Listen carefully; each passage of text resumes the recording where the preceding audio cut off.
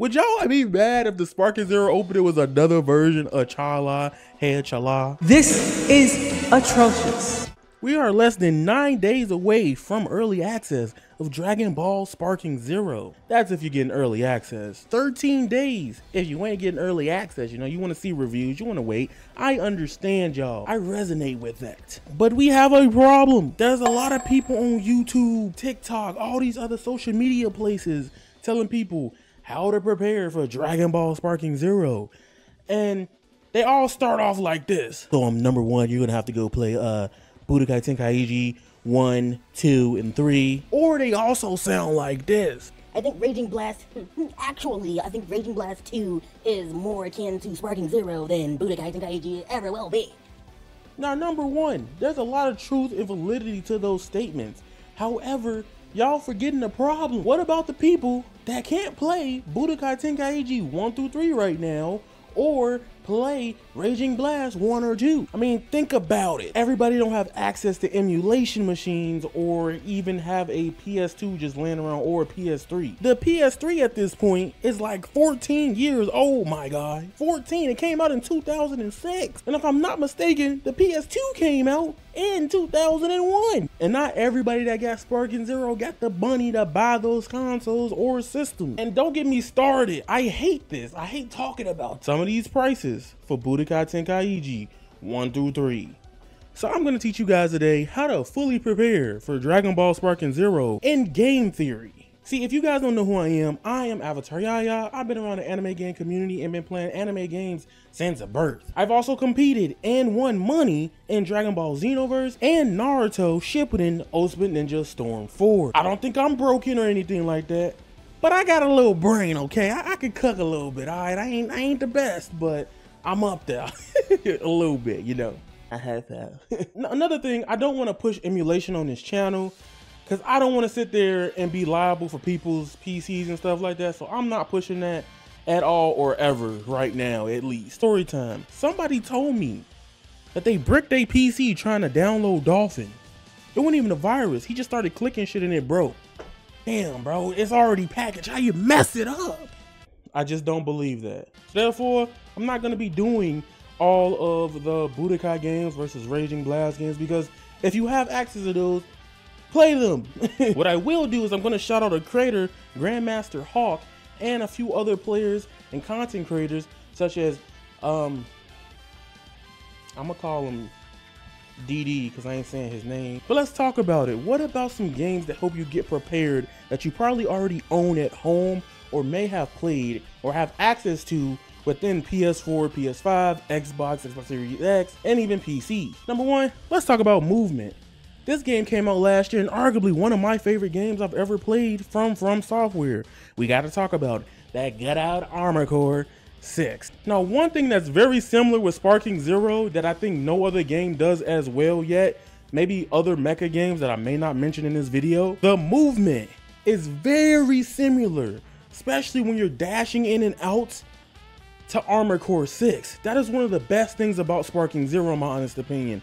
The movement. If I can't move, the game is ass. Heck, it's one of my criticisms, even though I love the game. A big problem with Jujutsu Kaisen Curse Clash. I love you, Miwa, you're so fun. I'm still playing. If y'all want to play that game with me, I don't care. Forget what everybody else saying on Twitter, we gonna have fun ourselves. Armor Core 6, they have PvP modes, so you can put yourself in that mental state of like, alright, this might be how crazy or cracked Tenkaichi rank can be, especially when people learn how to move and hit people in that game. So Armor Core 6 for me is a high recommendation if you really want to get in the mindset of preparing. Now, mind you, they're a whole different type of game, by the way. So don't take that 100% here. A lot of y'all gonna take that too crazy to the grain and be like, why he used this for that? The point of the video, y'all don't be watching content, y'all know what y'all be doing, bro. So let's get the elephant out the room. Everybody has been making memes. If you've been following TikTok, Twitch, or other platforms, people have been roasting the Xenoverse players playing this game. And for one, I think they're hilarious, but I do think they can cook. And let's break it down. Xenoverse 2 players have had some of the craziest, closest mechanics to try to emulate Tenkaichi and its control scheme a little bit. I honestly feel like if you're coming from Xenoverse 2, you might want to try the new control scheme unless you just want to hang with the big dogs and play the standard control, you know what I'm saying? To be honest, both control schemes are pretty good. Don't tweak. We're not gonna make this a modern versus classic situation like Street Fighter 6, okay? We're not doing it. The problem with Xenoverse prep is that Xenoverse doesn't inherently play very similar to Tenkaichi in its gameplay. I feel like out of most Dragon Ball games with PvP, to get in the mindset or the zone of Tenkaichi, Sparking Zero in general, Xenoverse might be the worst one. However, to be on the Xenoverse player's side, y'all do have a skill tree that works very similar to Sparking Zero right now. And it's funny because when Xenoverse 2 came out, I came to the realization that I didn't like it because it tried to play off of like the Tenkaichi and Rage and Blast games, but make it its own thing with the Xenoverse gameplay structure. But I believe the Xenoverse players, they gonna be cooking. Watch, y'all been roasting them, they gonna be the ones beating y'all ass because they've been playing the Dragon Ball game and they understand BS for the last 6 to 8 years of that game. It's almost going on a decade of successful Xenoverse 2. Next thing, meter management. Now, I think you could play multiple games to get used to meter management. And this is where I put my biasness here. I think if you have a copy of Naruto Storm 4, Connections, or something else around that, this can help you a lot. Naruto Storm as a game may be just a typical arena fighter, but the amount of chakra you have matters a lot to do things in that game. No chakra, you lose out on a lot of options and you could be in bad disadvantage states in a lot of scenarios, especially on defense. We know in Sparking Zero that Ki almost consumes everything unless you're broken like Whis and doing this shit. I'm gonna be honest with y'all, if y'all want me to make a video about Whis, I actually don't think Whis is that good. Like, his moves might suck or one like that. In Xenoverse, Whis wasn't really cracked either, but he had some god property with not the lack of meter, but like, there's obviously better moves other characters may have, even if he has that auto dodge infinite BS people are going crazy about. Like, I don't know, we'll see. I could be wrong, I'll hold that, but let me know if y'all want to see that. Hit the like button. So here's another thing. This is why I said earlier in the video I wasn't gonna bring up Raging Blast, but I'm gonna tell y'all, stop playing that. I'm gonna explain why. See, there's a thing with fighting games that a lot of people like to go back for nostalgic reasons and play the older one. It happened to me, it happens to other people. Raging Blast 2, I have to give credit to it. Its gameplay has some really cool things in it, but Sparking doesn't have it. I'm not saying Raging Blast 2 is better than Sparking. I'm saying I don't want y'all to get stuck in a trap where like y'all love the old game, y'all been grinding it out, then you play the new one and it doesn't have something in there, and then y'all go on Twitter, social media, TikTok, whatever you may need, and say the game is garbage. We don't need that. Come on, I've done it before too, I understand. Like, I've done it with Guilty Gear Xrd. I've done it in the past with Guilty Gear Accent Core. I'm not even good at it, but that game's fun as hell to play. And then Strive, I didn't like it early on because I knew what I liked about the old game and the new game didn't have any remotely resemblance of it. I just was like, hey, that's not for me. So I don't roast the game like that. It just be funny doing it with friends, but I don't do it publicly 24/7 like half a fighting game anime Twitter does. I think the closest thing you will get out of Raging Blast is like how menus work. Like, the way you kind of switch and transform is very similar in my head to Raging Blast and Sparking Zero. So me, I personally will never ever recommend Raging Blast 2 practice right now. I see a lot of people doing this. It can help you get used to doing strings and comboing and stuff like that. But other than that, I personally don't recommend it because I don't want people to get hurt by playing or becoming this. Old game good, new game bad. We ain't doing that this time around, okay? Now for 2 games I personally suggest and some of my favorite anime arena fighters to ever exist, I'm going to give credit to My Heroes 1 Justice 2 and Kill I Kill If. What both of these games do is it feels very similar to Arena Fighter 2nd and fighting game as well. So being able to get your hits off on people, because people are going to be moving around a lot and stuff like that, is very important in Tenkaichi. Mastering movement and understanding the concept of hit confirming people in Arena Fighter could help you get further than the next player. Getting used to hitting people and then learning how to keep the combo going is very important in this type of game. So that's why I recommend those 2 games. I just don't want to go into deeper detail, but it could be whatever, you know. Now, here's the thing. This next part of the video, a lot of y'all gonna click off. A lot of y'all gonna be mad if I say this. I actually said it when I did my Evo review, and a lot of y'all took it to heart. A lot of y'all. I wasn't even slandering. I was saying it was better that they took those animations and repurposed them. Being honest, the best game to play to get ready for this game in Jump Force. I know. I didn't believe it either till I played it. Reason why is because the game has a lot of similar animations. And back then, I was really mad about Jump Force. I hate that game. People, if you tell me you like that game, like, I'm sorry, like, I'm saying this on camera right now. Like, you have a bad taste in video games.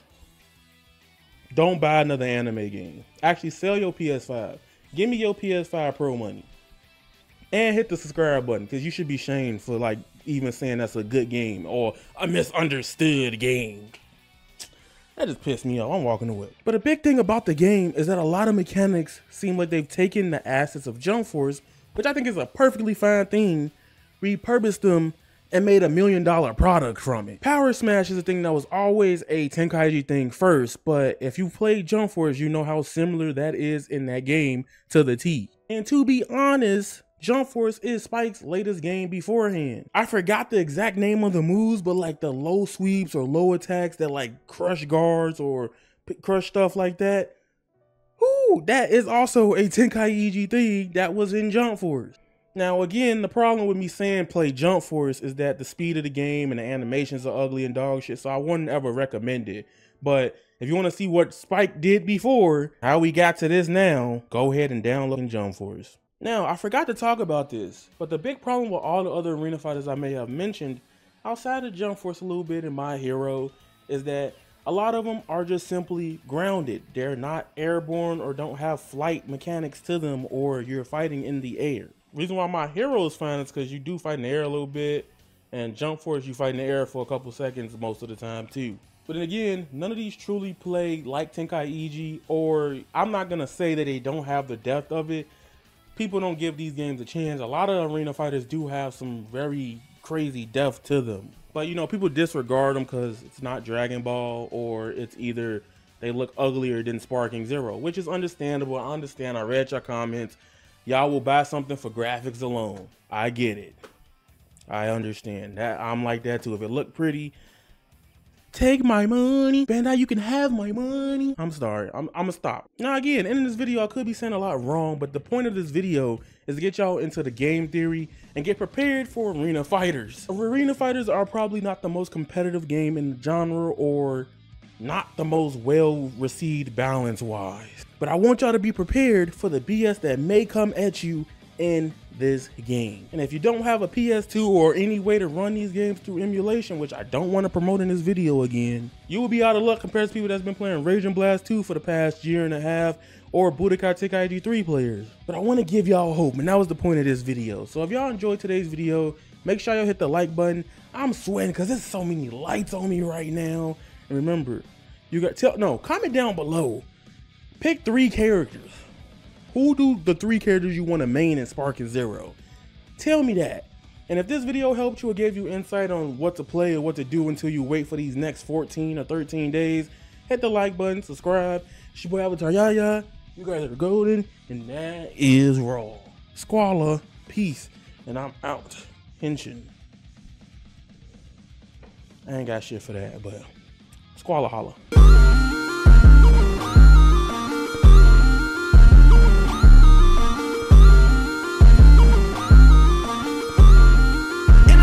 Never felt like this. Yeah, yeah, yeah, yeah, yeah, yeah, yeah, yeah, yeah. Maybe it's the death of me. Let my own worst enemy.